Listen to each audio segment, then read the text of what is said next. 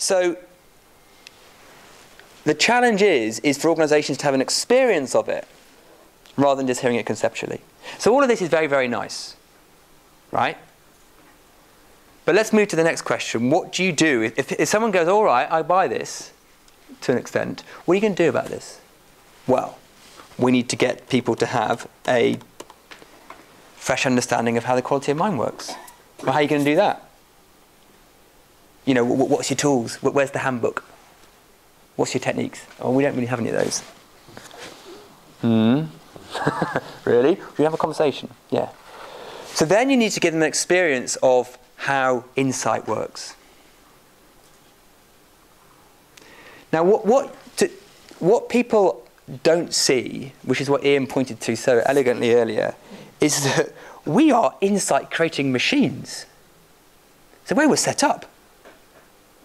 And if you have any doubt about that, have a look at little kids. I was very lucky that when I first saw the principles, I had my first child. She's 7 now, and I've got a 5-year-old. And when people were telling me, like Michael Neal, this is true, Piers, about the human condition. This isn't some kind of made-up NLP presupposition. This is true. I was like, is it? I'd have a look in my little one to see if I could see it there. And hey presto, who are my best teachers of the principles is the kids. How creative is a child? How random are they? How transient is thought in a little person? So you say, what do you want to eat? Pasta. So you cook pasta, then it comes, they go, want fish fingers. Well, 15 minutes ago you said you wanted pasta. And they're kind of going, well, that was that thought, this is this thought. And then you say, you do not change your mind. Your father has slaved over that pasta, you eat your pasta. So we learn to stick thought together, right? Or how resilient they are, how V-shaped they are. You know, you're going around the supermarket, they take something off the shelves, you go, don't put that back. They go, ah! Right? And you think, I'm going to have a chat with you when we get home about this, right? And you get home, they've completely forgotten they had a little strop. And they're sort of saying, well, that was then, this is now. Why are you still harking on about that? That was just 2 minutes of me having a tantrum. Are you still on that? It seems obvious to them that thought moves. We tell them to stick it together. Right, that's how we get conditioned, right? It's a little bit, you know, but so you can start to see, oh yeah. Now for business people, or for us grown-up adults who have been told for many, many years that basically good ideas are out there and you have to kind of absorb them, and to take yourself very seriously. Right, we do get taught that to be a responsible adult, you have to take your thinking seriously, and you can't possibly let thinking go, because there might be something important about it in the outside world. Well, if you're a responsible parent, you don't just let your thinking go about money. You have to hold on to it. It's, you know, you're a responsible person. So we get taught that thinking needs to be, you know, stuck to and kept and taken seriously and all that kind of stuff. We don't really get pointed to the idea that there's this infinite source of realization that's buzzing away in the background, doing a wonderful job. Now, ironically, we let it do all the important stuff, like Ian was saying earlier. We let it do our breathing, our digestion, our heart. We don't get involved in those. But somehow we don't think that's applicable for making a decision about how to deal with a difficult customer. Oh, I can't deal with that. No, I can't leave that to a whim. I'll let it do my whole blood circulation system, but I won't let it, you know. So we have to get people to see that that's what they're up to. Now, I or myself or you can point that to people, but until they see it for themselves insightfully, it doesn't really land. It's the metaphor of, I can't remember who this is, but I borrowed it from someone. If you go on safari, you know, you're trying to see the big five, and maybe the guide can go, well, there's a hippo over there. You can't see the hippo for the other person. You can't go, well, I can see it. Oh, have my eyes. You can't see it for them. And they're going, where is it?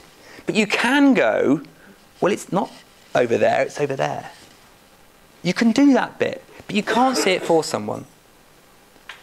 And I think one of the wonderful differences about this approach is that once people see it, it does all the heavy lifting for you, metaphorically.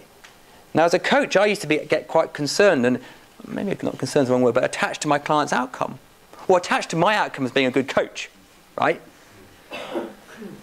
Thinking, well, I hope my techniques are up to it. This guy's tricky, right? Or trying to work out what there really was going on for them, trying to work out, well, what are they on? What's their real goal here? You know, what's the real belief I need to get in and change for them? That was what I was kind of detectively working it out. Now it's so simple. I point them in a direction, and they do the rest. So simple. It's like if you were coaching Mozart, and let's imagine he'd forgotten he was Mozart, and you're saying, I want to learn how to play the piano, but I don't know how. I want to learn how to compose, but you knew they were Mozart. You wouldn't try mentoring them about piano techniques. You'd kind of go, well, you know how to do this. Right? But you'd feel all right in that situation because you know they're Mozart, right? You know they're actually really quite good, they're just forgotten. Now, I think as human beings, we've forgotten, well, we don't see that we've all got it inside. So the role now, okay, is rather than trying to point people to a way of being in the workplace, you know, more effective leadership behaviours, blah, blah, blah, we're pointing to the fact that it all takes care of itself once you understand the variable of quality of mind. When you're down the bottom in quality of mind, you can't see it. When you're at the top, it all takes care of itself. And what we're doing when we're having a leadership retreat or a coaching session, what we're trying to do is help people point that to people out. And once you start seeing it, you'll start seeing it everywhere. Oh yeah, oh yeah. And it catches fire for people. It kind of, and they fall awake to it. And once they fall awake to it, they're away. And all then you're doing is just giving a little nudge here, a little nudge here. The challenge, or the opportunity, is that we've got some pretty big hard drives going on, especially in the workplace. So you're helping people understand what that's doing. So I'll give you just a sample. I don't know whether this is going to be an experience, but I'll give you a sample of what you might be trying to point someone to in a workplace. The listening, I think, is a really good microcosm for this. By the way, how long have I got? Have I got another? Yeah, okay. So listening, we get taught a lot on how to listen. Okay, active listening or whatever, and listening is a key skill for a leader or a manager. We're told that. Yet, I can do a really simple exercise with a leader or a bunch of people and say, okay, I just want you to sit next to that person and just listen, but listen without you having a job to do. Just listen with nothing on your mind. You don't have to do anything. You're not their boss. You're not anything. You're not trying to fix them. And I want you just to notice thought. See it come in, see it go out. See it come in, see it go out. Don't do anything to it when it comes in. Now, so what happens with that? And it's such a simple exercise. And then you say to people, how was that? And they go, well, that was really different. And you go, well, what was different? Well, it just felt, and you ask the listener, well, that just felt really good. And just by simply doing that, you are pointing people to realise what is running through their system that they're normally grabbing, making meaning out of, and then doing something with.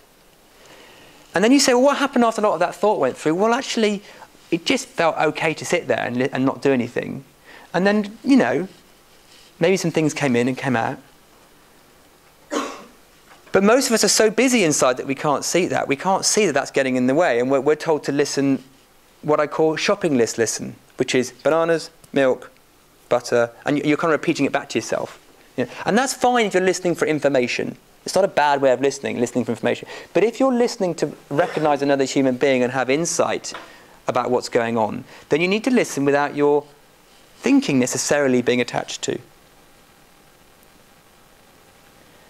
And it's amazing how when I first did that exercise with people, I thought, well, that's a bit simple, isn't it? Isn't that just going to be a bit patronising? I'm telling them just to listen with nothing on their mind. But it just keeps blowing me away what people find in that little simple thing. And what they start to see is that listening is binary with thinking. What I mean by binary is, binary is you can do one or the other. It's black or white, 0 or 1. Basically, when you're in your personal thinking, you're not being present. You can't do both. We think we can. And for shopping list listening, it's fine. But if you want to be present to the infinite potential of mind and the other human, which is really the same thing, right? Getting out your own way is massively important. And simple things like that allow the human system to slow down a bit, and they hear the simplicity of what we're pointing to. The challenge we've got is it's so simple. It took me years to see that, and I still don't really see it, right? But I see a bit more than I did. It's so simple. I'm not saying it's easy for people to see, because it didn't feel easy for me to see it, but it is simple. It's too simple. Well, it can't be that easy. But if you give people the space, they'll start to see that that challenge they had just disappears. It just looks different because you've raised your consciousness up, and it just looks different. And that's the same for any single human being, whether you're talking to them about their weight loss or their financial security or a leader of an organisation or whatever it is. And you don't, it's quite a light touch. What I used to try and do was talk at them a lot, which is what I'm doing to you now, I realise. But once they see it, it just sort of takes off, and then all give them a nudge. And that's the same for the most senior leader or whatever it is. It doesn't make a difference. But there is a way of setting up the conversation to stack the odds in your favour for them to see it. So we've probably got to the end of time a bit quicker than maybe I would have noticed. But if you have questions, and there's two options, we're going to have the little panel session at the end, but please come and grab me, because I realise I might have just dipped you in this a little bit, and you're like, well, we didn't really answer the questions, Piers. But hey, there we go. But I hope there's something in that you find interesting and useful. But maybe it's just the start of a conversation to have. So thank you for indulging me and listening.